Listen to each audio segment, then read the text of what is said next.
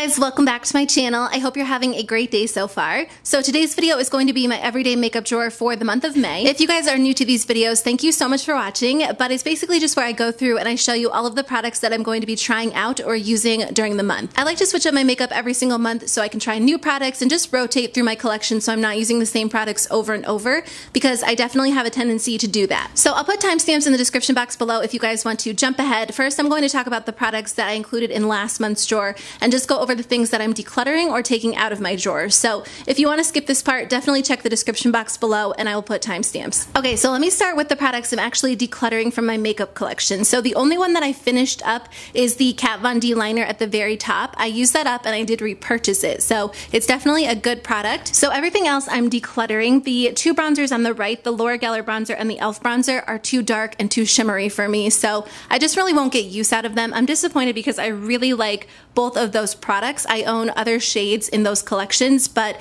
those two in particular did not work for me. I am decluttering the Makeup Forever primer. It's a little bit out of focus, but there's nothing really wrong with the primer. I just have other primers that I like better. And I do not believe Makeup Forever is cruelty free, so even if I did like it, I wouldn't repurchase it, so I'm just going to go ahead and declutter it. The Wet n Wild Fergie primer I actually think is expired because it was irritating my eyelids. I've had it for a while. I tried to use it up last year and I didn't finish it, so I'm actually going to go ahead and toss that. And then I tried out these two products this month and they just didn't really work for me. The Physicians Formula concealer creased so badly under my eyes. I'm going to talk about that in an upcoming video. And the Smashbox highlighter stick just wasn't for me. I'm not usually like a cream highlighter blush bronzer fan, so I just thought I would pass that along to somebody else. And then I am decluttering my Anastasia contour kit, which I know a lot of people like this, but I've tried other contour kits that I like so much better. And I reached for it this month and I really didn't like how it applied compared to my other one. So I'm going to pass that one along to somebody else as well. Okay, so moving on to products that I'm just taking out of my everyday makeup drawer. All of these are products that I love and I will definitely continue to use. I'm just going to put them back into my makeup collection and switch them out for something different. So starting with the setting powders on the bottom, I love the Cover FX setting powders so much, but I've really been into pressed powders lately. And then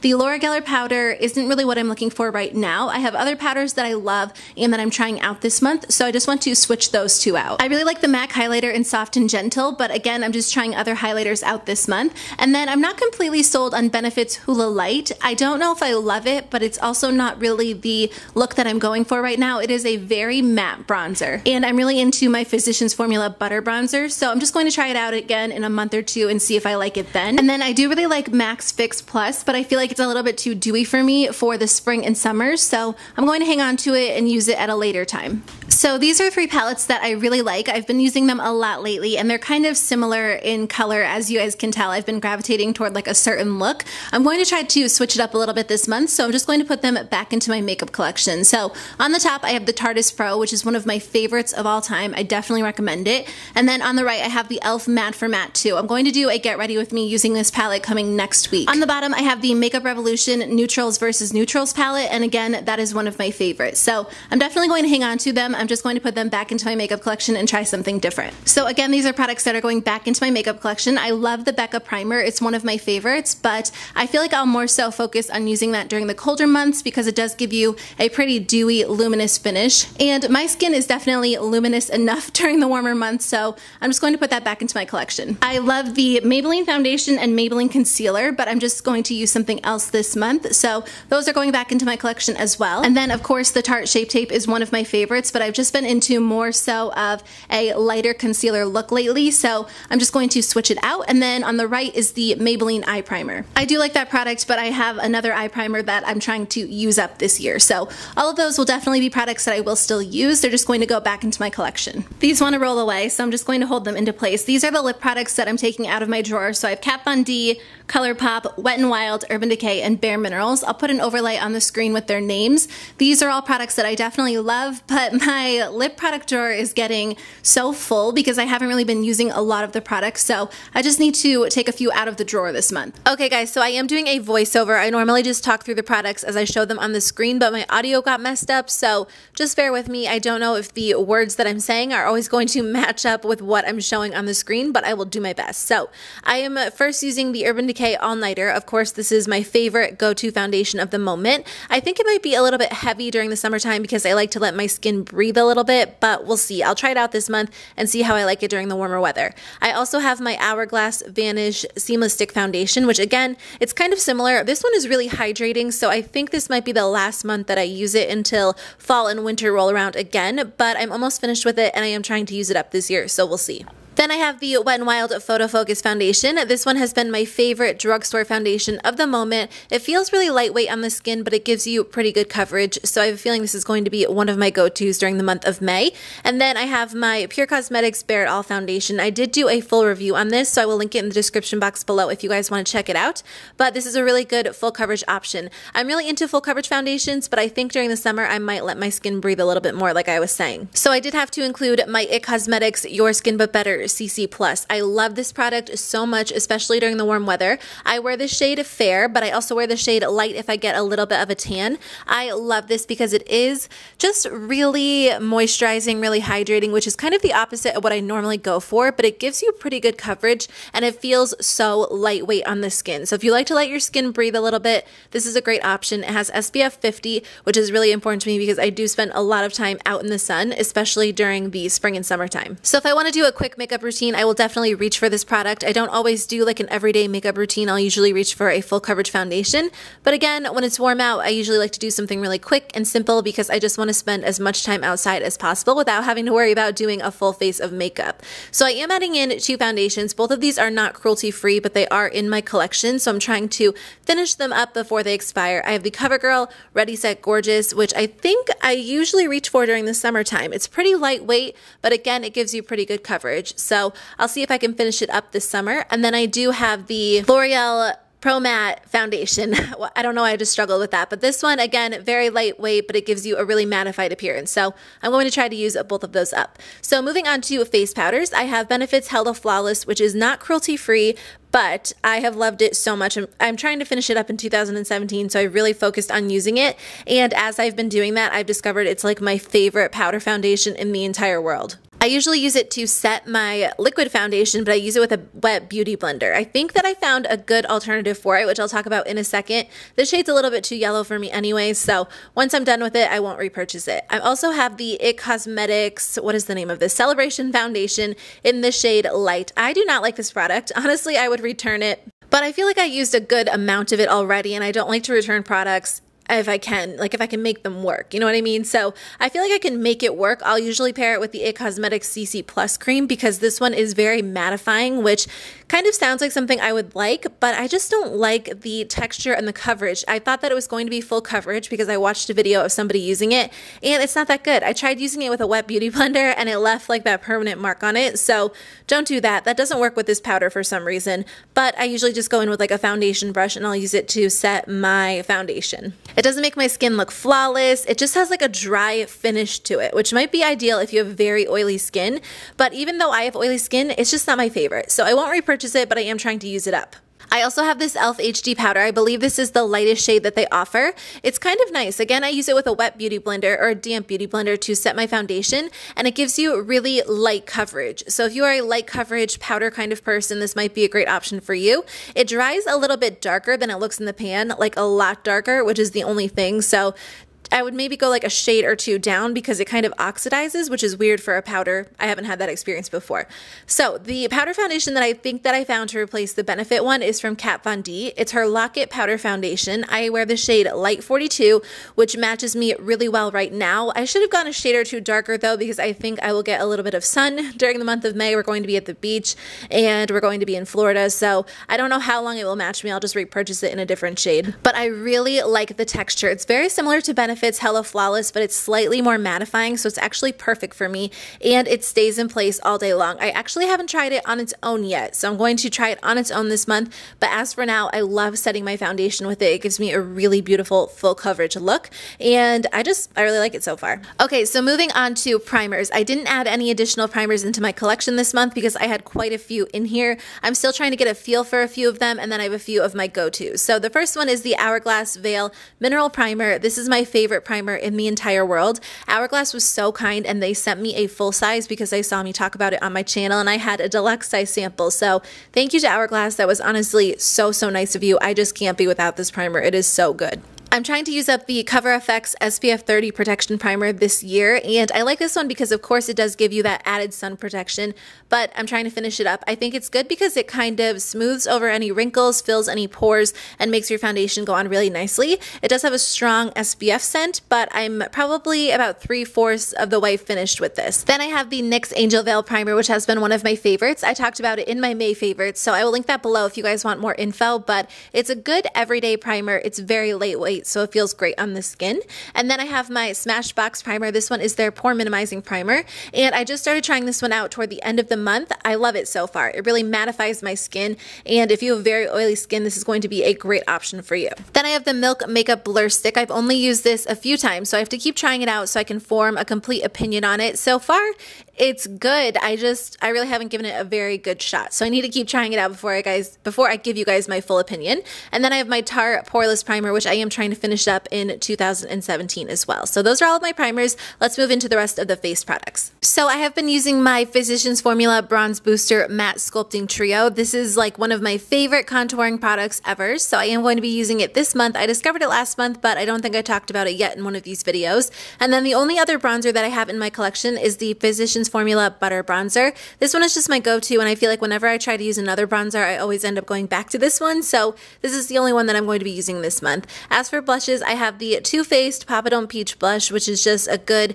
everyday coral pink. And then I have two of the Physicians Formula Butter blushes. So the lighter one is in the shade Natural Glow. It's just a really beautiful, very light, subtle pink. And then the other one is in the shade Plum Rose, which is more of a dusty mauve. It's great for everyday wear. Of course, I have my favorite blush of all time. It's Benefit Dandelion, which I am disappointed I already hit pan on because it's not cruelty free, so I won't be able to repurchase it. But in the meantime, it is one of my go-tos. And I do have a couple of Becca Cosmetics blushes. The first one is in the shade Damselfly, which is a really beautiful warm peach, and the second one is in the shade Gypsy, which is a very light, cool-toned pink with a little bit of very subtle gold shimmer. It's really unique and beautiful on the face. I have been using the Tarte Amazonian Clay 12-Hour Blush in the shade Exposed. I'm trying to finish it up this year, and I am adding in the blush in the shade Tipsy, which is a very beautiful, vibrant, bright coral. It's so pretty. I cannot wait to wear it. I think it will look really beautiful with very subtle makeup and maybe just mascara and really pretty like coral cheeks. I cannot wait to try it out. So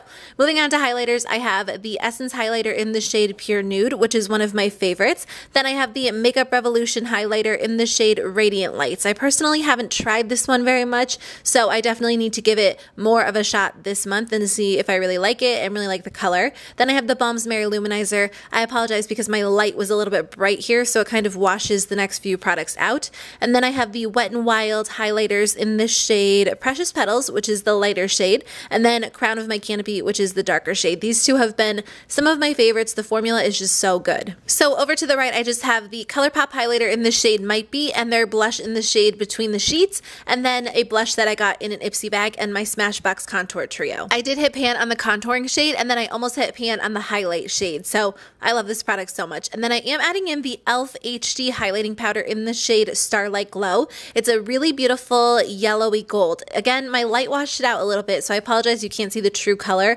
but I'm really excited to wear these. The formula reminds me a lot of the Balms Mary Luminizer. I'm also adding in two of my Laura Geller Baked Gelato Swirl Illuminators. On the left, we have the shade Charming Pink, and on the right, we have Peach Glow. These are really beautiful as highlighters or even as blushes if you prefer a really shimmery look. I have been trying out the Smashbox Casey Holmes collaboration. She created two different highlighting palettes with Smashbox, and Smashbox is one of my favorite brands, and Casey is one of my favorite YouTubers, but I have to say I'm not completely impressed by these yet. I am going to feature them in my Sephora haul coming up soon, so I'll share more of my thoughts in that video, but I need to try them out more so I can decide if I do think they're worth the money once I get a chance to really play around with them. So I'll keep you guys posted. Okay, so moving on to lip products. Things haven't changed too much. I've had a lot of the same products in my drawer. So I have the Too Faced Sweet Peach lip glosses, which are my favorite currently for springtime. They're just really easy to wear. They smell so good, and they have some really fun, bright colors. I have the Bite Beauty lip gloss in the shade Rambutan, which, do you guys know if these lip glosses were discontinued? I cannot find them anywhere. I'm so disappointed because I love that one. one so much. I have the NYX Lingerie lipstick, some ColourPop liquid lipsticks, and the Too Faced liquid lipstick in the shade Child Star. So these are just kind of some of my go-to products of the moment. I am adding in the Wet n Wild liquid catsuit lipstick in the shade Nudie Patootie. Actually, I think it was in my drawer last month, but I never actually tried it. So I need to make sure I actually try it out this month. And then I have the Sephora Collection lip stick in the shade 32. Okay, so I am adding in a few of the ColourPop Ultra Glossy lips in the metallic finishes. They have a bunch of different finishes, and then they also have ultra metallic lips. They're not the same product, but they do have ultra glossy lips with a really beautiful metallic sheen. So I definitely prefer those over their ultra metallic lips. I hope that's not too confusing, just because they're very beautiful. So the first one's in the shade KT. The second one is in the shade Wolfie, which is a pretty raspberry with some gold shimmer. The third one is in the shade My Jam. This is one of my favorites because it's a really beautiful bronzy shade. It looks so gorgeous. And then my personal favorite out of all of them is Tight Fit. I feel like it's so wearable because it's a nude lip gloss, but it looks so shiny and beautiful once you apply it. And then the last one is in the shade Cheat Code. This one is a gorgeous bronze. If you want a little bit more of a bold statement lip, this might be a good option for you. So I can't wait to actually wear them on the lips. The formula is so good, and I love that they have that metallic sheen. I am adding in 2 of the Smashbox Always On liquid lipsticks. The top one is in the shade Baja Bound, and the bottom one is in the shade Dream Huge. I have really been into pink lately, which is totally not my typical style, so there are a lot of pink products in my drawer, and I cannot wait to wear them. Okay, moving on to eye products. So I have my IT Cosmetics Superhero Mascara, Essence Lash Princess, and Maybelline Lash Sensational. The only other mascara that I tried last month that I added in was the IT Cosmetics Hello Lashes Mascara, and this one is actually really good. I think it makes your lashes so long, so if length is your main concern, definitely grab this one. I actually like to pair it with the IT Cosmetics Superhero because that one makes your lashes very thick, so paired together, they're like the perfect combination. In the very back, I have my e.l.f. liquid liner, and then on top of my vanity, I have my Kat Von D liner. So the only eye primer that I'm using this month is from Lorac. It is their behind the scenes eye primer. I just had this in my collection, and I find that it doesn't irritate my eyes, and it does a pretty good job, so I thought I would try to use it up this year. I am using the Benefit Cosmetics Gimme Brow. I love this product so much because it gives your brow such a full appearance because it has fibers in it, and I haven't been able to find something that's as good as it. I know Essence makes something similar, but I just don't like it as much, so I just have a sample size that I'm using up, and once it's gone, I can't repurchase it. And then I have the Anastasia brow powder in the shade Dark Brown. I actually asked my sister what she uses on her brows because her brows always look so good, and this is what she uses. And then I went into my collection and I actually had it, which is crazy. So I have been using it. I've been loving it. Before this, I was using a Maybelline powder, but I've been looking for a replacement, so I really like this one in the meantime. So none of my ColourPop shadows have changed. I'm just adding in one shadow in the shade Fantasy, which is a very bright, vibrant purple, and it just looks like a lot of fun for the month of May. And then I have the 2 e.l.f. liquid shadows. The top one is in Molten Bronze, and the bottom one is Brushed Copper. I like these, but they do tend to crease on me, so I thought I would give them one last shot before I decided to declutter them. So moving on to eyeshadow palettes, I just have a few in here. I have the ColourPop eyeshadow palette. This one is from their Sand collection, and it just has some good everyday shades in it. Then I have the Tartelette in Bloom palette, which is a really beautiful mix of mattes and metallics, and it's just perfect for everyday wear. I have some of my ColourPop pressed powder shadows. I put them into MAC palettes, but these are just my favorite single shadows. They're really affordable, and they have some gorgeous colors, so these are my go-to of the moment. Then I have my Too Faced Sweet Peach palette because that is just my favorite palette ever, at least of 2017. I haven't been able to stop wearing it, so I have that one in my drawer as well. I have the Becca Cosmetics Sun Chaser palette, which comes with a bronzer, blush, and highlighter, and I haven't used it a whole lot. I just recently added it to my collection, so I want to get more use out of it. And then I have the ColourPop Blush and Highlight Duo. I think this one, again, is from their Sand collection, so I really like the formula. I've been using it a lot lately. This one is the Milani eyeshadow palette in the shade Earthy Elements. I got this fairly recently, and I just wanted to keep using it because it has some really beautiful warm shades in it.